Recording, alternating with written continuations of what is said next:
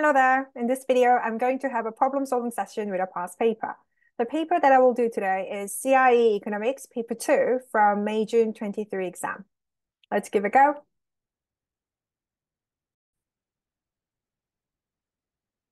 The context is about unemployment in India. I am answering the questions after reading the given text and checking the data, so excuse me for not reading all of them again. Using the data in figure 1.1, calculate the change in India's unemployment rate between July 2020 and May 2021. If I check the data, July, May, then I can say that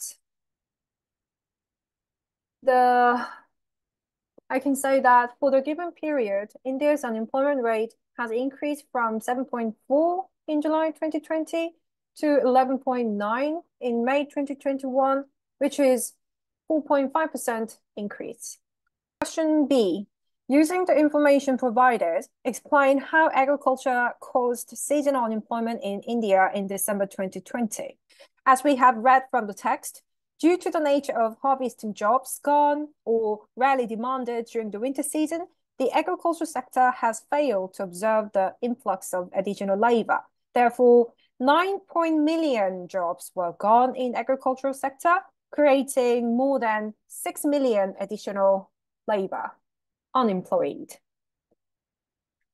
Question C. Consider the extent to which difficulties may arise in the measurement of unemployment in India. There are a few difficulties that make the unemployment measurement in India challenging, since there are diverse types of hidden unemployment exist. First, for those who have given up actively seeking employment will be out of the labor force. And those who are currently underemployed are simply regarded as employed, even if they're not working at the rightful or fitting job. And those who are doing only part-time jobs also calculated as employed, just like the full-time job workers. So all of them can make the unemployment rate measurement quite inaccurate. In this regard, for the case of India, actual unemployment can be highly likely to be higher than actual number due to such hidden unemployment above. So I can say that the Indian government must find it difficult to accurately track and calculate the accurate amount of labor force and employment rates. Question D. Assess whether seasonal unemployment is likely to be a more serious problem than frictional unemployment for India's economy. My intro will include the definitions of seasonal unemployment and frictional unemployment. In the context of India, especially for the agricultural sector that are largely having low-income people as workers, keeping their livelihood over a year-long period without stable job can be quite difficult. That's why this type of unemployment can worsen the income inequality. And seasonal work can often create vulnerable communities and often require government intervention. On top of that, areas of the country with high seasonal unemployment can be unattractive, and local workers also leave to find more stable jobs elsewhere. That's why, in a way, seasonal unemployment can be quite serious.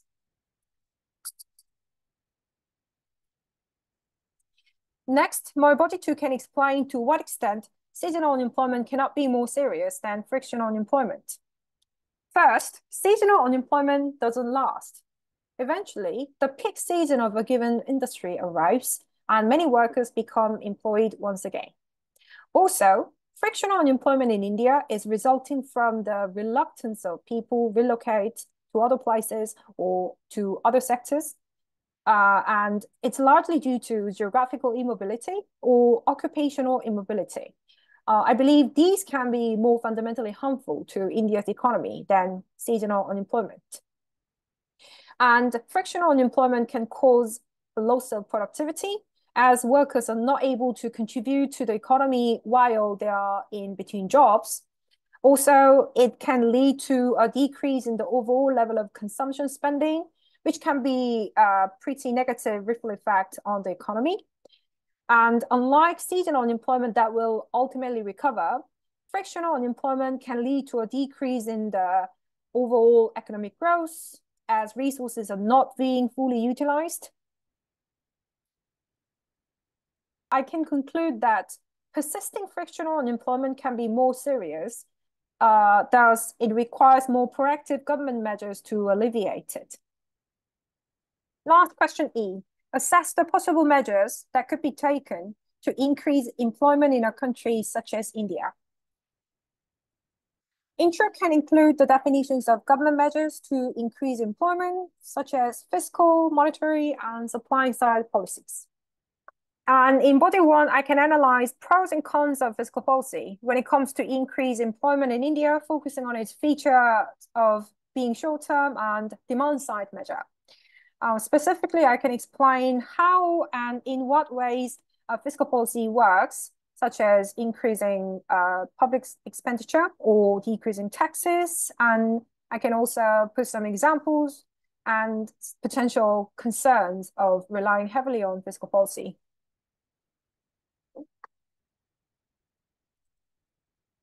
Next, in body two, I can present pros and cons of monetary policy this time when it comes to increasing employment. This one, again, is short-term and demand-side measure. Specifically, monetary policy could be used to increase employment, such as through decreasing interest rate or increasing in money supply.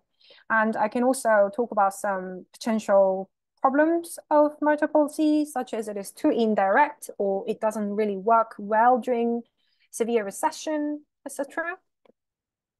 Last, in body three, I can talk about the pros and cons of supply-side policy when it comes to increasing employment in countries like India. This measure is rather long-term and focusing more on supporting supply side. This one can be quite fundamentally beneficial by making the country being more productive and innovative. However, the thing is, it also has its own cons, such as it takes too much time and budget, and also it can be quite politically motivated, or it can create lots of side effects. So that's how I'm going to fill out the content for the essay question.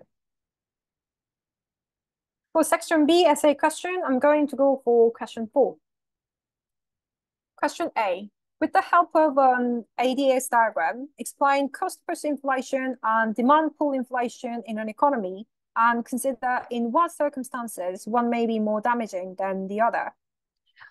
As always, my intro will include the definitions of keywords like inflation, stabilizing price level as one of the macroeconomic objectives. In body one, the analysis will focus on explaining cost push and demand pull inflation, such as I can explain cost push inflation arises from rise in the cost of production input.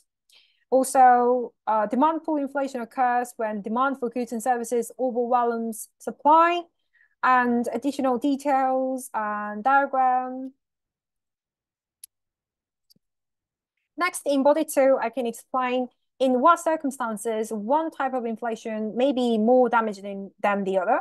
So first, I can explain that when one country's economy is in the state of decline, such as in recession, according to the business cycle, this case, cost push inflation can be more damaging because it leads to higher prices for consumers, decreased economic output, and increased unemployment, causing economic stagnation or recession.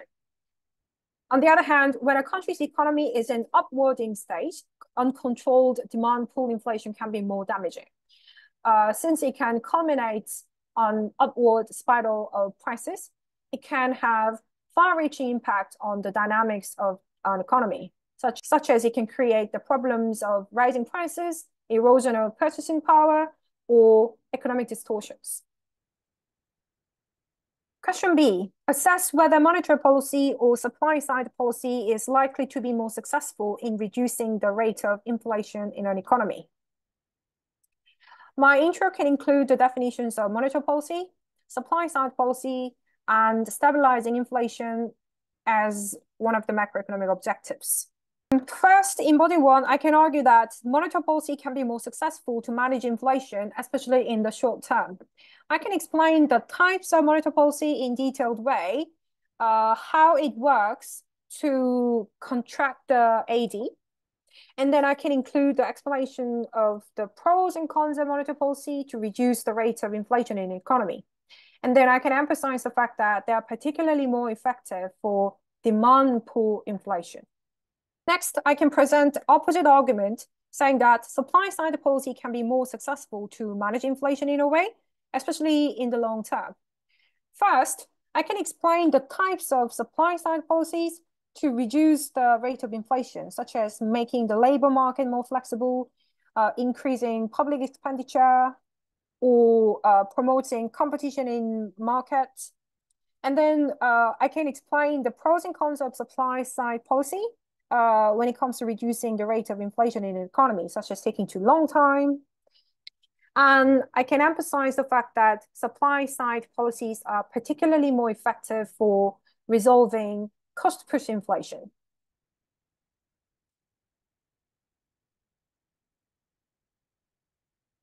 In conclusion, I can emphasize that what is more successful, what type of policy is more successful is actually largely relying on the type of inflation that the country experiences. So that's my conclusion.